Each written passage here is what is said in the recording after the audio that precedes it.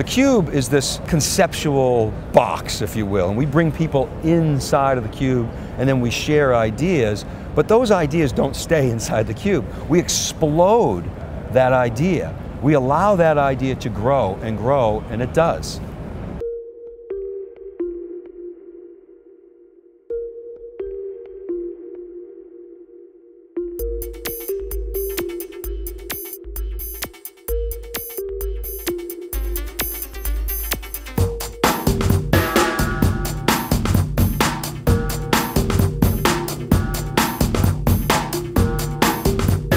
So we really try to own the whole enterprise technology space. I mean, that's what we're all about.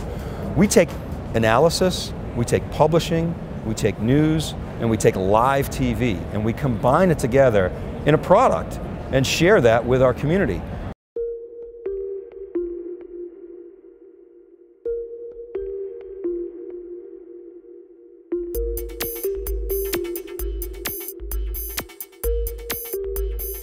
No one's doing what we're doing. What we're doing, in my opinion, is the future of media, future of television, future of the internet. Video is an amazing, powerful product. So we work in what John and I talk about as a data model. People always say to us, well, how do you guys make money? We sell knowledge, we sell information, we sell data.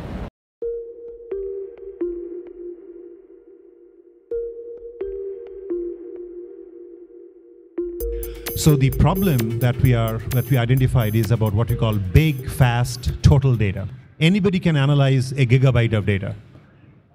If you do 1,000 gigabytes, that's a terabyte of data. You take 1,000 terabytes, that's a petabyte of data. 1,000 petabytes, that is zettabyte of data. So you are talking big data, lots and lots of data, and can you analyze it in real time as it comes in, right? theCUBE is like we call ESPN of tech, because we want to cover technology like ESPN covers sports. John has a great vision for what's going to happen next in tech. And so John is sort of that alter ego of mine that lets me see the future. We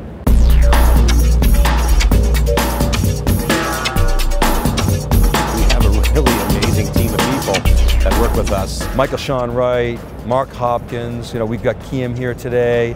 We've got a team of people on our news desk run by Kristen Nicole.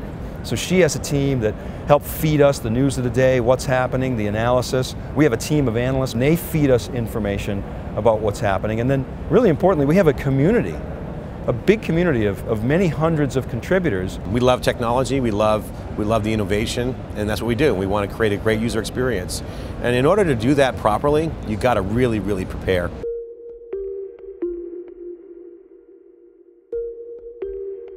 theCUBE, for the past year that we've been in operation, has been very, very successful, and companies do pay us to come here. I think that companies who bring us in with theCUBE get two things. They get a third-party independent resource to provide knowledge to their audience who are seeking it. There's demand for the product, and also complements their existing media.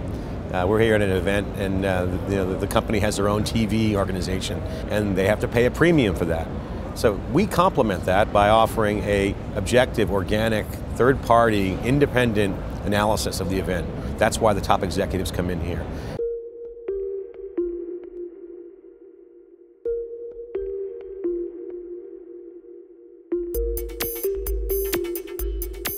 theCUBE is a comfortable place. It's a place where people feel happy and are happy to share their knowledge with the world. And we're happy to be ambassadors of that knowledge transfer.